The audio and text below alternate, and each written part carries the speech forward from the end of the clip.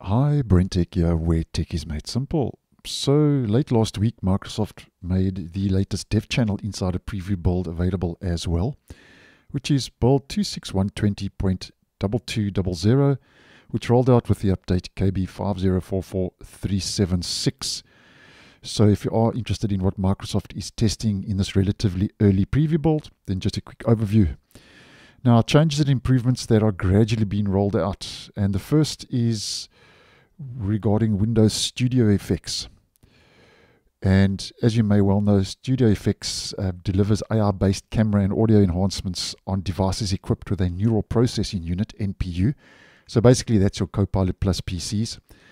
And as of this update, you can now access Studio Effects in quick settings from the system tray of the taskbar, and an icon will now appear in the system tray when using any app with a Studio Effects enabled camera, as we can see.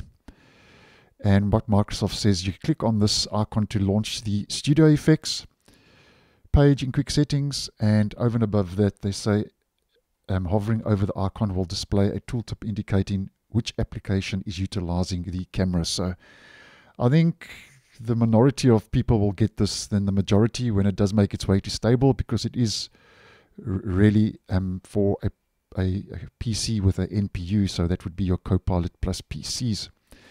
And then the next improvement rolled out to the beta channel as well, which I posted on earlier today, but just a quick recap for the purpose of this video, because obviously we're dealing with a different flight here. And if we head over to our personalization page, dynamic lighting, just to mention this once again, when no compatible devices are attached, the dynamic lighting's settings page will now show a placeholder message and both brightness and effects. Those controls will be disabled. And then on the same page, the settings page of dynamic lighting, Microsoft say they have added forward, backward, outward, and inward direction options to the wave effect. And they've also added the forward direction option to the gradient effect. So that seems to be rolling out across the board. So there's a good chance those changes will make their way into the stable version sooner than later.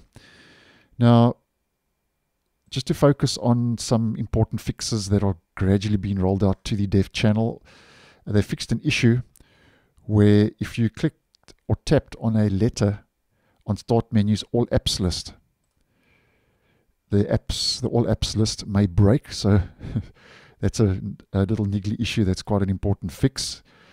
And then they fixed an issue where Explorer.exe was crashing for some insiders when hovering over certain apps in the taskbar. And Explorer.exe, as you may well know, that's your shell of your OS, like your Start menu, File Explorer, taskbar, and so on. And here's an important one. They fixed an issue where there was a blank entry.